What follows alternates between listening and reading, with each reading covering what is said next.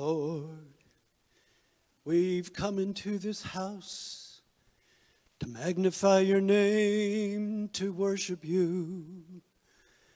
Lord, we've come into this place to magnify your name and worship you. We have come into this place to magnify your name, just to worship Christ our King. Oh, we worship you, Jesus Christ our King. And we'll lift up holy hands. We magnify your name. We worship you. We will lift up holy hands. We'll magnify you, Lord. We worship you. We'll lift up holy hands, magnify your name, and we'll worship Christ our King. Oh, we worship you, Jesus Christ our King. Amen? Amen? Amen. Yes, Lord. Well, somebody asked me if I had a sermon, and I said I'm not sure. I have a sermon. I have a message. Just not sure I have a sermon. I think the message has already been preached quite a bit today. From the songs that we sang, there is a river. There is a river. Spring up, oh well, there is a river. There is river. There is life in the river. Get in the river. It's the Holy Spirit's call to come into his presence. We are living in some very interesting times where the very life can be snuffed out inside of us, you know, and the very breath can be squeezed out of us, if you will. And we can't stand by and just let that happen. I don't know about you guys, but you ever heard of The Walking Dead? Come on, I know that you know the show, The Walking Dead. Okay. Well, I don't know much about The Walking Dead. I've never really watched an episode. But it kind of struck me the other day. Dad, why don't you take a look at that and see what the whole thing is? So I did. I sat down and I watched one episode. I didn't quite get it. I just saw a bunch of, you know, and scared people, you know, trying to survive, trying to thrive, trying to not get eaten alive or infected. Because if you got infected, then you would become like one of them, walking dead. I fear that there is a lot of walking dead among us. With our life snuffed out of us, we're just existing, you know. And so I looked it up online, and it says The Walking Dead is a fictional story of apocalyptic invasion of zombies. Civilizations' foundations collapsed with the overwhelming of their social structures, law enforcement, and military structures by these things, and only a remnant of survivors was left among the living. Zombies will eat you alive, at least infect you and turn you into one of them. The Walking Dead. Now that's a true crisis. But we kind of have a parallel time where we are in a period of crises in America, and it threatens to really snuff out the life within us and cause us to become like walking dead men, unless we find a way to ignite the life of God within us. The Spirit of God has got to come alive in us in order for us to not just survive, but to thrive. And that's the call of the Spirit this morning. Now, how does that happen? Well, David had an answer. And David faced many crises in his life as not only pre-king, with his having to run from Saul and deal with Saul, but after he was a king, he had many people that wanted to usurp his authority and overthrow his government. And he wrote Psalm 11, and I want you to turn there if you do have your Bibles. And Psalm 11 says this, verse 3 first, if the foundations, if those structures, if those moral governmental structures of your civilization, your social life are destroyed, then what will the righteous do? So in Psalm 11, David has an answer, and this is what he says. Verse 3 says, when the foundations are being destroyed, what can the righteous do? David, in verse 2, says, look, the wicked bend their bows. They set their arrows against the strings to shoot from the shadows at the upright in heart. It was like lawlessness was taking over. It was like chaos was entering into the social system and into the government.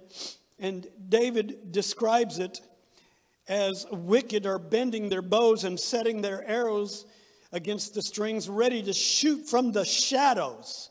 That sort of speaks to me of deception and hiding and you just don't, hidden corruption and so forth. And David says they're shooting at the upright in heart. And his counselors told him in verse 1, flee like a bird to the mountains. David's response was, how can you say to me, flee like a bird to the mountains? David says that he had a choice here to fight or take flight. And many of us, when we feel squeezed by the pessimism, the negativity, the fearfulness, the despair of what we feel closing in around us, we have this choice to either fight or take flight. Take flight, for many of us, can take the form of escapism. That's when Bud and Jack become your two best friends, you know what I'm saying? Or whatever, whoever. That's the wrong place to find comfort and strength. His choice was to fight or take flight, but David was a mighty warrior. And his secret and his strategy is found in verse 1. And it says that in the Lord I take refuge. How then can you say to me, flee like a bird to your mountain? Verse 4, he said, the Lord is in his holy temple. The Lord is on his heavenly throne. He knew where to find strength. In Psalm 18, he says, the Lord is my rock and my fortress, my deliverer. My God is my rock in whom I take refuge. He's my shield and he's the horn of my salvation. He's my stronghold. It's in his presence. That's where I am strong. In his presence, the Lord my God.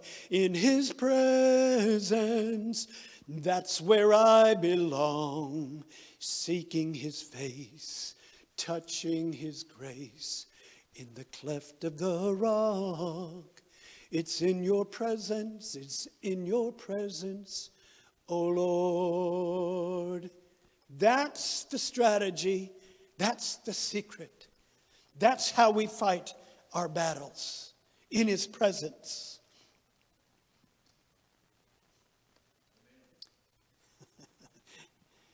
Remember that old song, Staying Alive? staying alive, staying alive. Ooh, ooh, ooh, ooh, staying alive. Boom, boom, boom.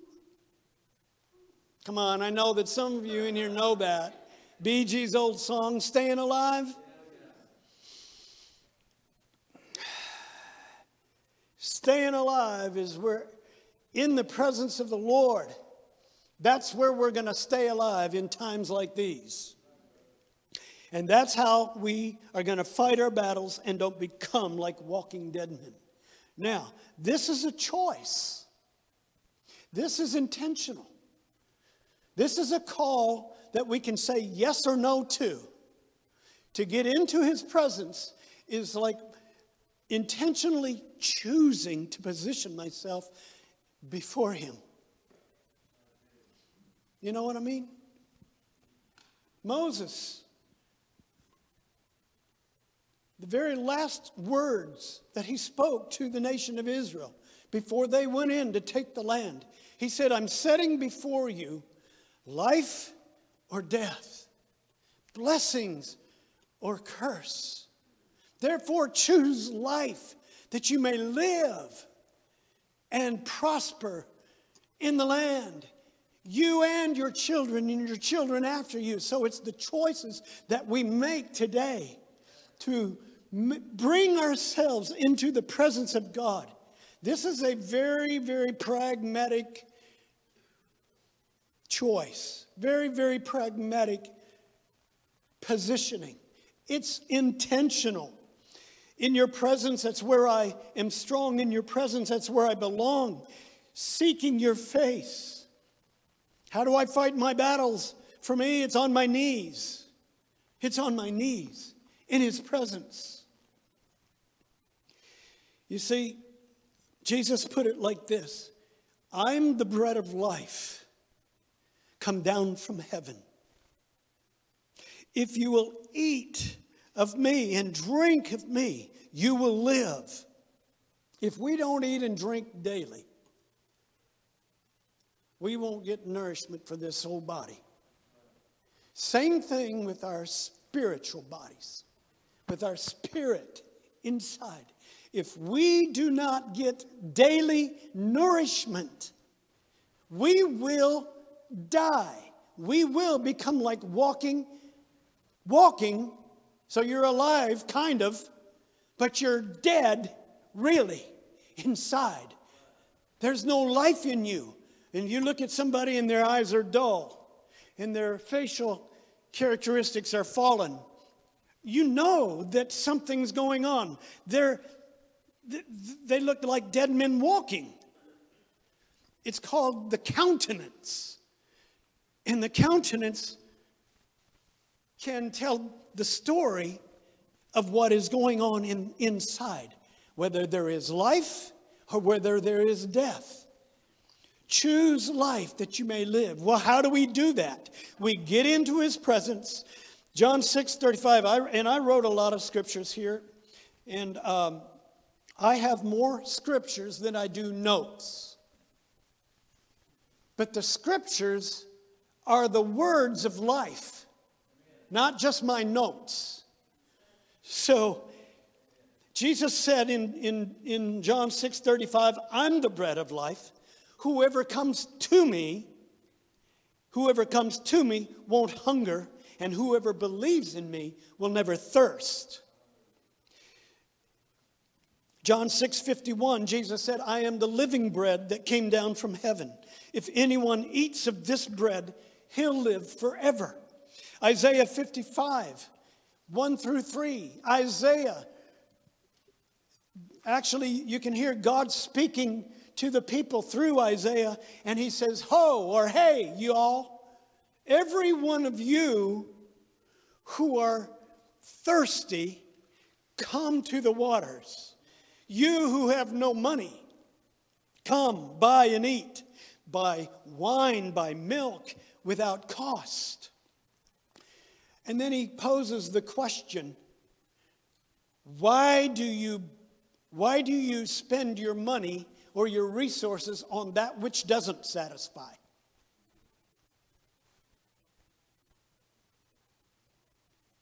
when we are feeling dead on the inside, we tend to run after every other thing that we think is going to bring us life. Jesus says, I'm the bread of life. God says, come, all of you who are thirsty, and you who have no money, and buy wine and milk without money, without cost. Quit spending your money on what doesn't satisfy and your labor on what does not satisfy. Then he says, to reinforce it, give ear. Give ear. Listen, are you hearing this? Hear it so that your soul may live.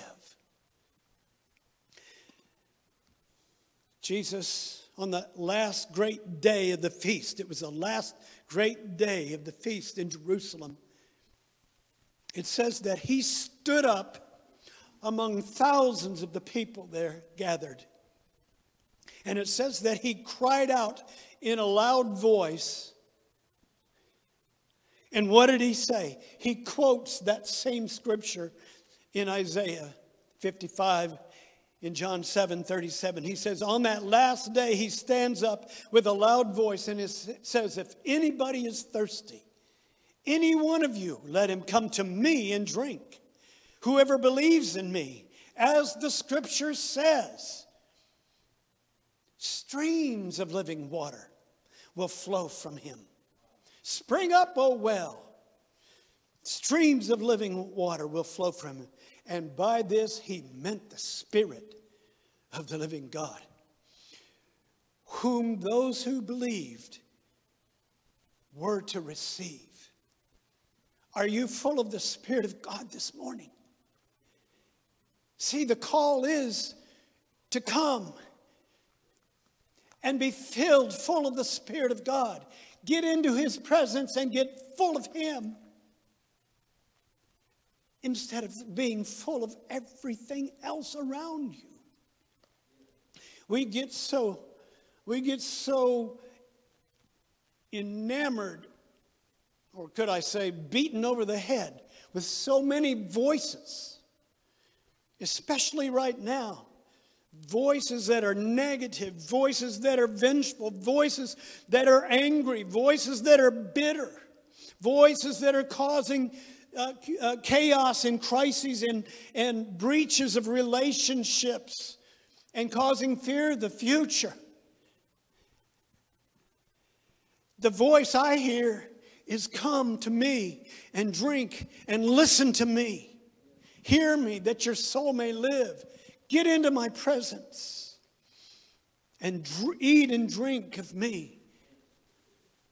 John 4:10, John states, if you knew, Jesus talking to the woman at the well, if you knew the gift of God and who it is that asked you for a drink, you would have asked him. And he'd give you living water. That was the Samaritan woman at the well. Talk about being in a fix. You might say in a dry and thirsty land. She had had 4 or 5 husbands, and the one she was living with was not her husband. She was living in shame and in fear of the community, of what they thought of her, and she was coming to the well at noon, high noon when it was hot, instead of early in the morning with all the rest of them, because she was living in shame, rejection. And Jesus stops and he talks to her. Jesus is full of life. And he said, if you knew who you were talking to, you would ask him, and he would give you the water of life. You'll never thirst again. Come, all you who are thirsty. Let's get into his presence and get full of his Spirit. Everyone who drinks this water will never this water, he said, of the well would be thirsty again. Everyone who drinks of this water I give him will never thirst again. And it will be like a well of water or a spring of water welling up within him.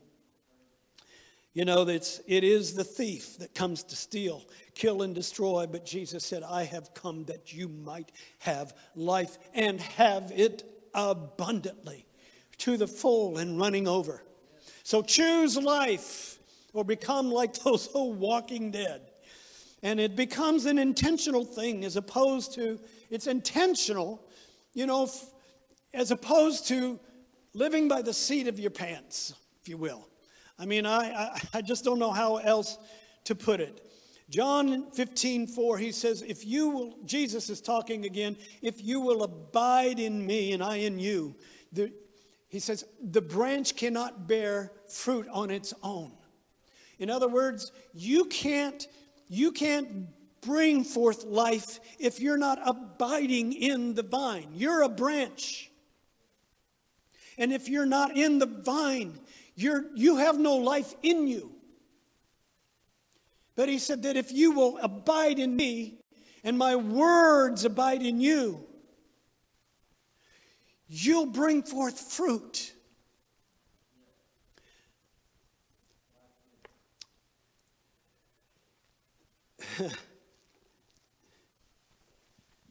You see this Bible? This is the Bible that I bought when I first came back to the Lord.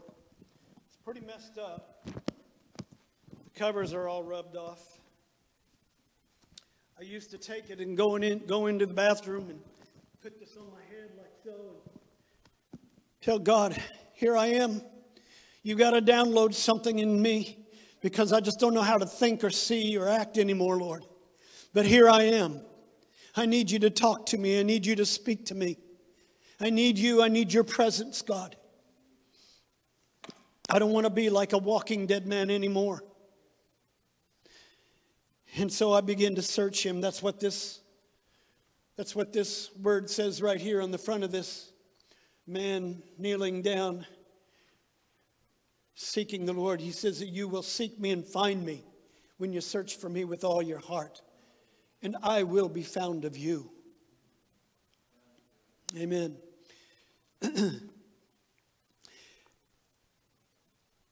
Psalm 1, David says, blessed is the man that walks not in the counsel of the ungodly, or stands in the way of sinners, or sits in the seat of those that scorn him. But his delight is in the law of the Lord. And in this law he meditates day and night. That man will be like a tree that brings forth fruit in his season. His leaves will not wither, and whatever he does will prosper. But it's the man that meditates. David said that he meditates day and night on the Word. He's after the life that comes from the Word of God. I am the bread of life, God says. Bill has pricked my heart with this term, the authentic church. The authentic church is full of authentic Christian men and women who are full of the Holy Spirit. They are not walking dead men. They are not the great pretenders, the ones that have just a form of Christianity, a form of godliness, but don't have the reality and the presence and the power of the Holy Spirit inside of them. An authentic church is one who is full of the church, full of the Spirit of God. And Paul describes it like this in his letter to Timothy. He says that the church is a pillar and support of the truth. An authentic church is one who has the reality and the power and the presence of the Holy Spirit at work in them, the life of God at work in their lives, and it's evident. Those old scribes and Pharisees and Sadducees, Jesus called them whitewashed tombs because they were beautiful on the outside, but they were full of dead men's bones. They looked good. They had the appearance They did the right things. They went to the temple. They did the washings. They did the sacrifices. They said the right words. They even prayed on the street corners loud so people could hear them and stuff. But they were not full of the Spirit of the living God. They were not authentic. And God is calling us to real, authentic life. And it's a real simple formula. It's in His presence. That's where I belong. In His presence, that's where I'm strong. Seeking His face, touching His grace in the cleft of the rock. I think you used the scripture Ezekiel 47 last week. I've used that scripture several times in the past over the years. Other men of God, I think Chris Marari preached that sermon here once also. And with all my heart, I believe it is a template. Ezekiel 47 is a template for an authentic, alive church of the living God. It is a picture. It has 3 pictures there, actually, and 3 metaphors. Ezekiel 47, 1 to 12. It's water that flows from south of the temple, and it gets deeper and deeper into the eastern regions. And it goes down into the Arabah, which is a desert, extremely dry place, and then it goes on down to the very lowest place of the earth, and that's the Dead Sea. Aptly named, wouldn't you agree? The Dead Sea. I've been there. There's nothing alive there. Not even fish. But that river. And the angel of the Lord tells Ezekiel, this is a vision that he gives to Ezekiel. While Ezekiel is with the people of God in captivity in Babylon because they just rejected God for so long that finally God had to do something. You know, God withholds judgment as long as He can. 4 years ago, I preached a sermon called Reprieve, Now What? You know, and reprieve, I believe that reprieve is basically the withholding of judgment or punishment for the purpose of reformation. And I believe that God in these last 4 years has been good enough to give us an opportunity to push back on the flow of evil and wickedness and the turning away from His laws. But we see lawlessness increasing in our land now. We see a despising of life. I think it was something like 42 million babies were aborted this very year, this last year, 2020. We just go on as if, oh, well, that's just the new norm. We see our values being turned upside down. Right is wrong and wrong is right. Confusion with our children. There's no absolutes for them any longer. They're set adrift on a sea of confusion and in a wild sea of ideas, hardly knowing what to believe, and we've educated our children into actually ignorance and ungodliness. And we wonder, how long, God? How long? And we're filled with a culture of death instead of a culture of life. What can we do? God has the answer for us. He wants us to be His people that are full of life and not death. But we have to choose it. He says, there is a river. It's flowing from the temple. It's a picture. It's a metaphor.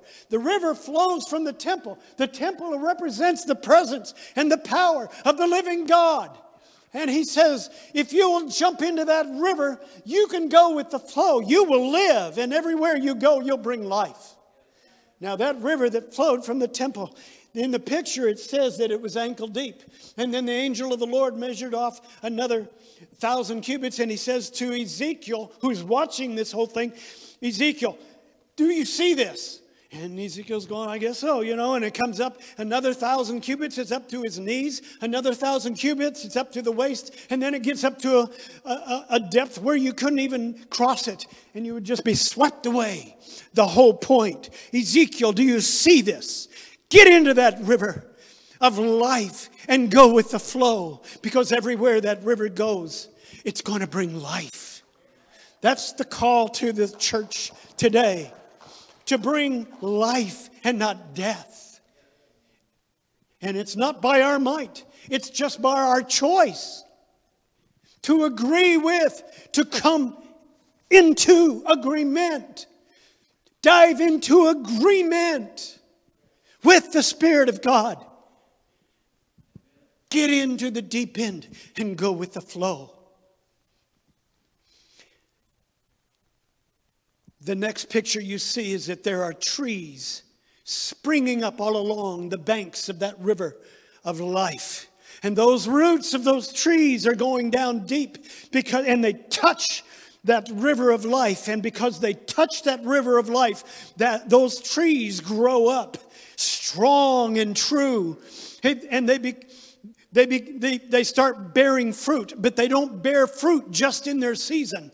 They're so full of life that they're bearing fruit continuously. And their leaves are for the healing of the nations. And their fruit is for the nourishment of the peoples. Choose life. He's calling us to be like a tree planted by the rivers of living water that bring forth fruit in its season.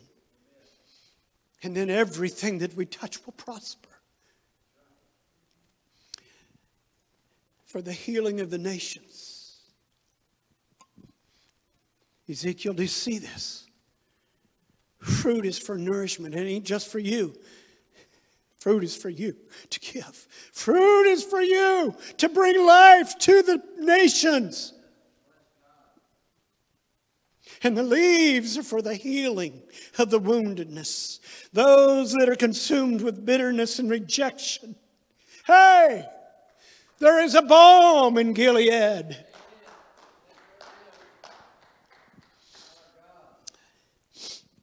An authentic church is full of life, of the Spirit of God. The next picture you see is that river, it's running all the way to the lowest places. The lowest place on the face of the earth. The imagery here is incredible. God is so smart. And He inspires men to write. They don't even know what they're writing sometimes until later on the revelation comes and we begin to see the heart of God. The river of life flowing to the deepest, darkest, driest, lowest places on the face of the earth. Corrie ten Boom one time said to me, "Remember, my son, there is no pit so deep that God's love is not deeper still." When I was 19. Here He is showing us that there is no pit that you have found yourself in. There is no depth. There is no lowliness of life that you have found yourself in that His life cannot reach you to. And when that river of life went down that Arabah, that desert place, and it flowed down into that Dead Sea, it says that everything in that Dead Sea began to spring up like multitudes of fish, like we're in the Mediterranean. Now they were alive and well in the Dead Sea. Everywhere that thing flowed, that river flows, comes to life, revives, restored.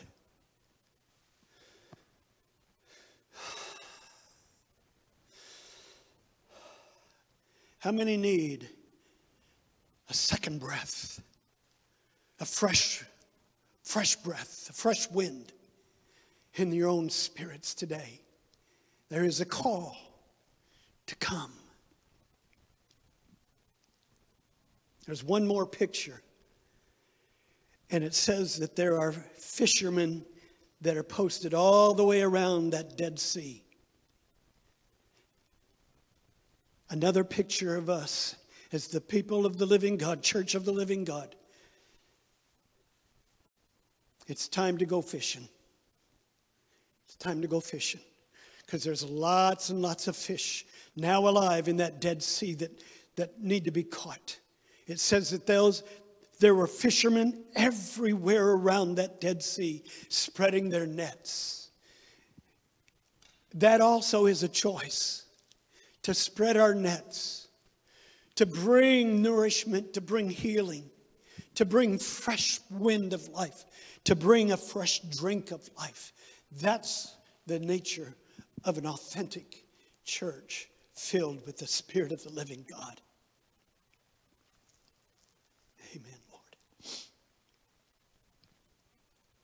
An authentic church prays.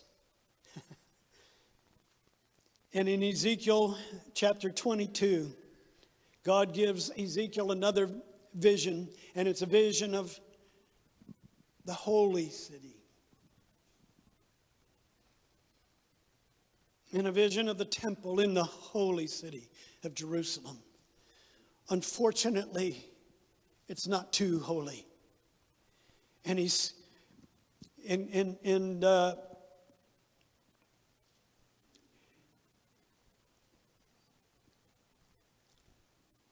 actually calls it the bloody city. He says that the holy city is now lawless. It is corrupt. It is sexually immoral from top to bottom. From the princes, the leaders, officials, to the prophets, to the priests, through all of the peoples.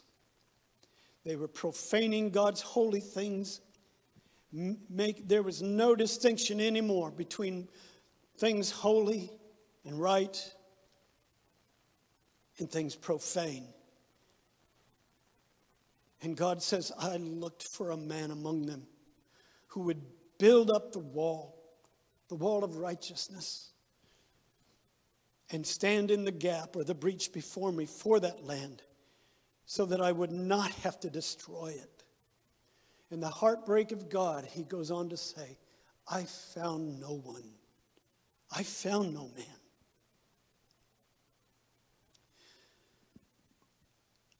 I believe that God is calling for men and women. Big men and women, not men and women that are little in mind, and little in thought, but big in vision, able to see a far horizon of things that can be. God was always asking Ezekiel, can you see this? Are you perceiving this, Ezekiel? Do you see what I want to do? Can you see what the conditions are? But can you see also the answer? And he was constantly asking Ezekiel. He's asking us if we can see this. He was looking for men and women who would build up that wall of righteousness, stand in the gap before him and intercede. That's kind of the role of a watchman. A watchman is conscious of the condition of the flock. And he makes intercessions and intercedes for them on their behalf. I remember I'd go down County Road 101 to work in Taylor. For years I've gone down that road, and it's an old farm road, a county road, and about a mile and a half after I got onto this one county road, I would go down a dip and then up a hill. And then on the right side of this hill, on a knoll, there was a bull. And that bull would stand there every day looking over the fence across the road to the pasture where there was a whole bunch of, just a herd of cattle. And it was like, there he was, keeping watch over the flock, over the herd. And the Lord would put it into my heart, Dave, that's your job. You're to stand there as a watchman and be aware and be conscious of the condition of your flock and pray over them and intercede over them and stand in the gap over them. Guard them. Care for them. Keep them alive as far as it is dependent upon you. 1 Timothy 2:1 says, I urge first of all that requests, prayers, intercession, and thanksgiving be made for everyone, for kings and all those in authority, that we may live peaceful and quiet lives in all godliness and holiness. Intercession. Do you know what intercession is? Intercession is prayer to God on behalf of another or others. That's a short definition. The Latin prefix intercession, the Latin prefix inter means between. So we stand between others and God. And it's asking for favor or forgiveness for them. Or we stand between others and Satan, pleading for God's protection and deliverance for them. The Hebrew for the word intercession is pagah. And it means to light upon as if by chance, to fall upon as in executing the king's decree, or to reach unto as extending a boundary. Those are very powerful images for interceding for someone.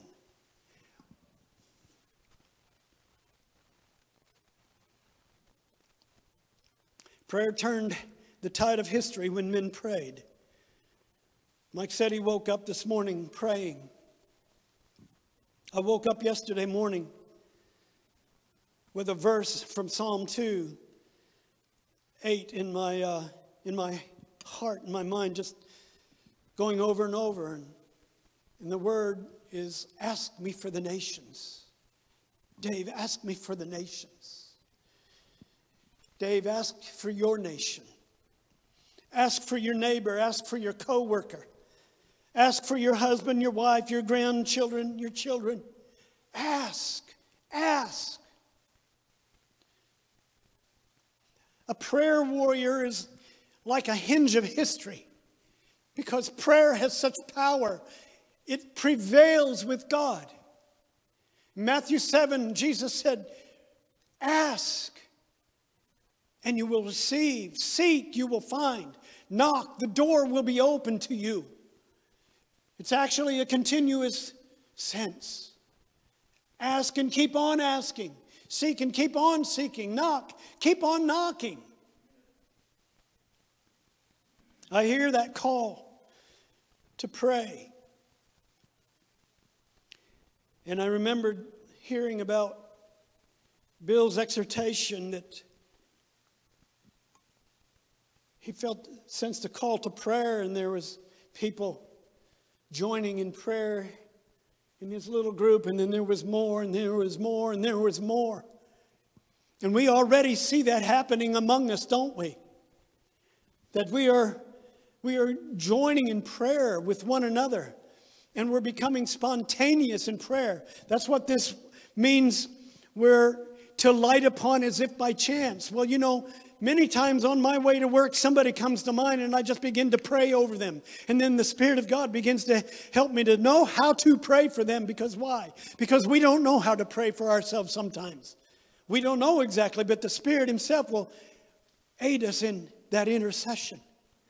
Spontaneously when somebody, but you know what? This requires us to be sensitive and to engage by choice. This is an intentional thing to engage with the Holy Spirit.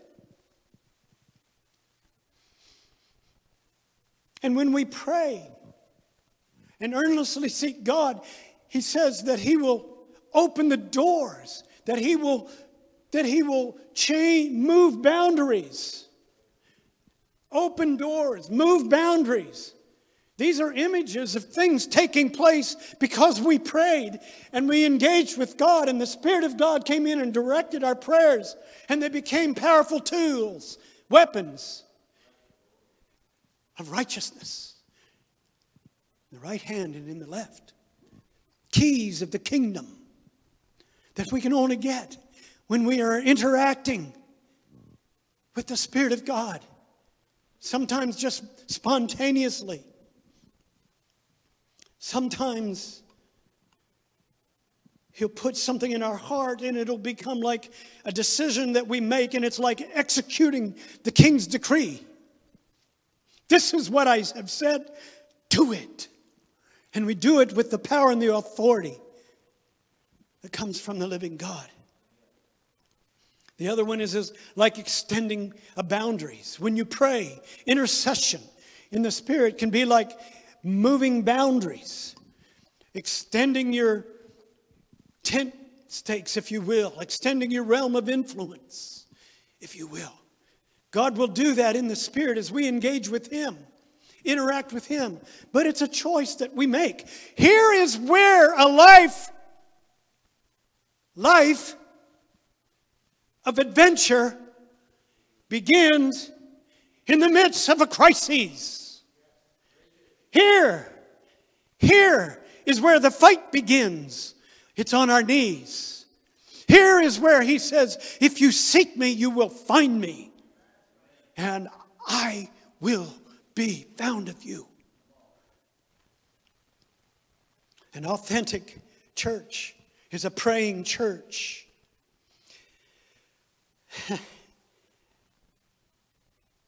I made these notes and decided to go ahead and throw them in.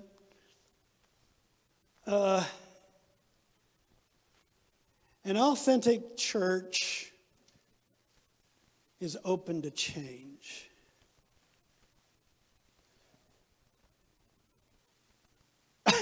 My wife is a big one. So, this one is hard on me. I like the good old things. I like the timeless traditions. I really don't like things to change. In my house, if I see something and I go, okay, it's here. That's where it needs to be. My wife will come along and... Isn't that true? It's almost become a game. And everybody, and we know, we can walk through the door and something that's supposed to be right there, because I put it there, is over there. And something else is there. I don't really care much for change. But refusing to change can be a prescription for death.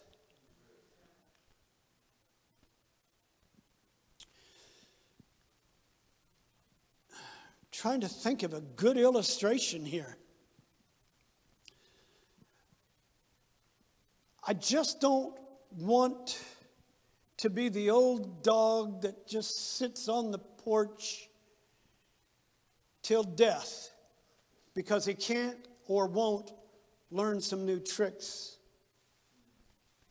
So let's extend that a little. So an old dog that learns new tricks might be a, what do you call those helper dogs? Service dog. There might suddenly come to life a whole new purpose or meaning for that dog. Even dogs can come to life again.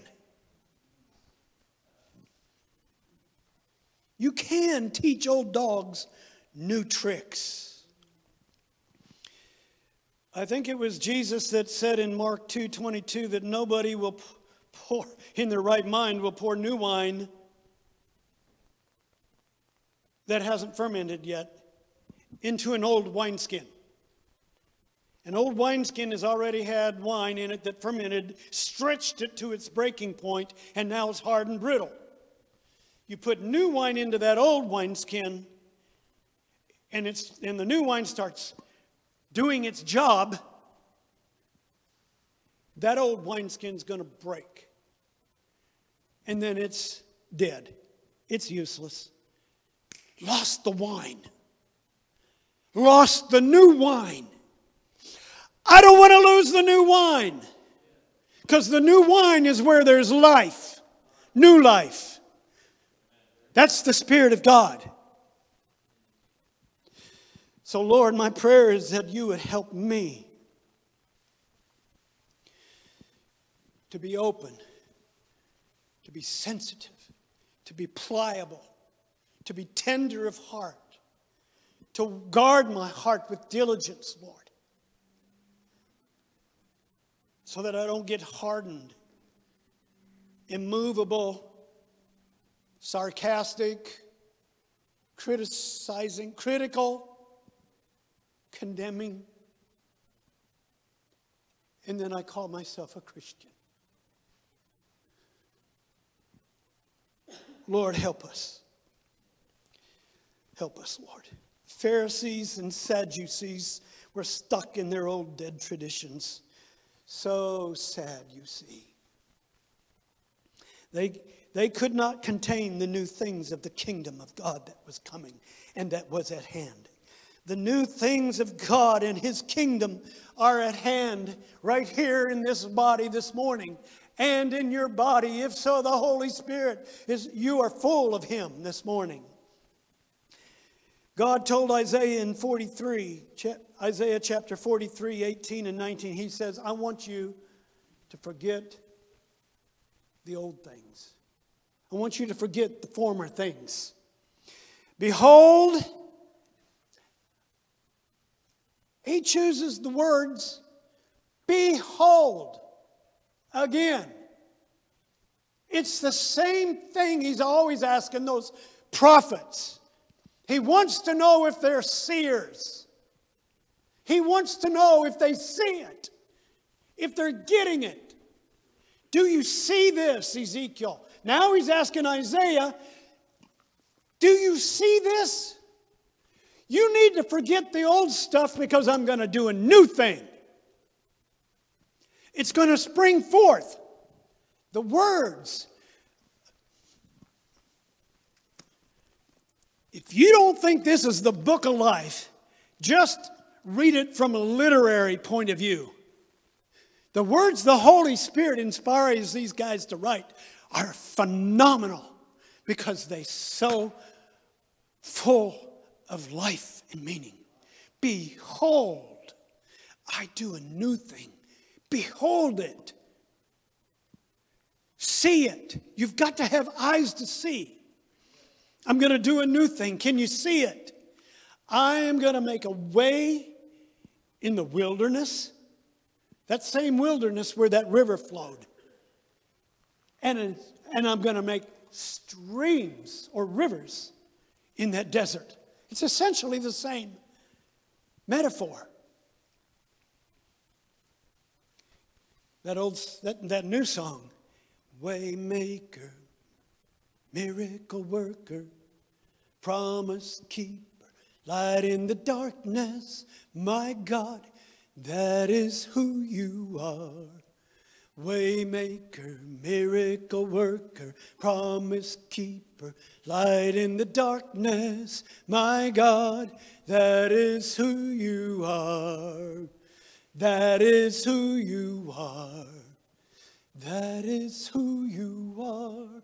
When we get that, we might just start to see and behold something new that He wants to birth in our spirits so that we become authentic again. Revive us again, O Lord. Come, Holy Spirit. Do a new thing in me. I am an old dog, but I can learn new tricks. Oh, there's another one. How about this? You ever seen a snake shed its skin? They need to.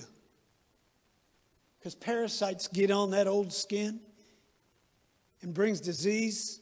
And guess what? Inhibits the growth to the next stage of life. Let's shed our old skins.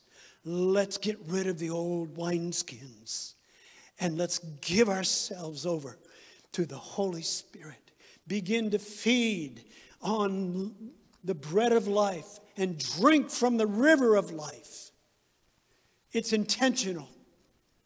And we'll see wonderful, amazing things take place even in this time of crises. Amen? Amen. Choose life.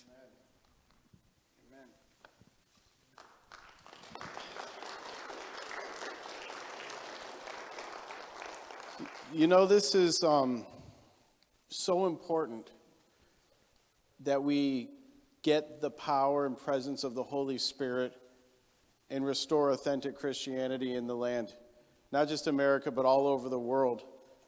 I'm just going to say a few things real quick, and then we're going to close today by just everybody grab somebody and pray with them for the Holy Spirit to come, for rivers of living water to come.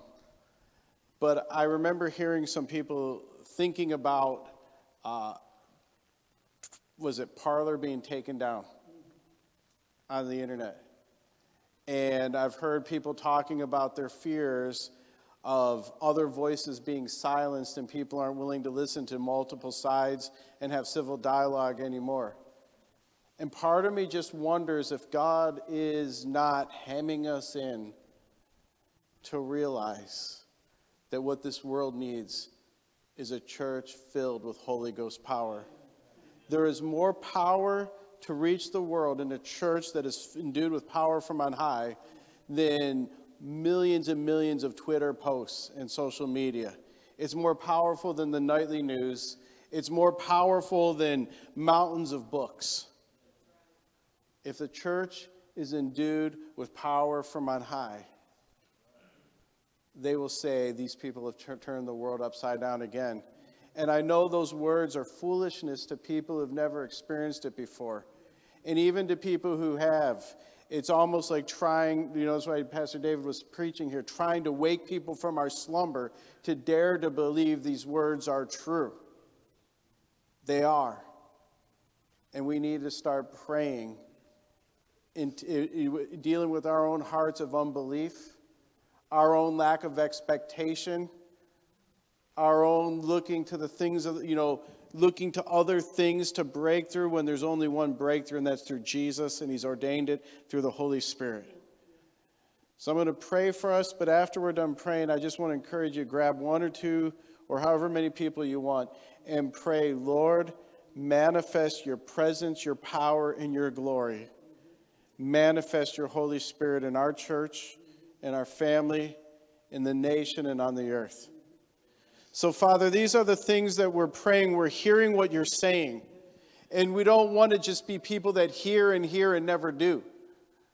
Lord, I thank you that prayer has been increasing, that hunger has been increasing. But we pray, Lord God, that today that you would put a greater hunger, a greater passion, a greater expectation, a greater boldness, a greater brokenness and prayer into our lives. But it's not that we have prayed. It's the answers to prayer. And the greatest thing that we can pray for, as you taught us in your word, is to receive the Holy Spirit.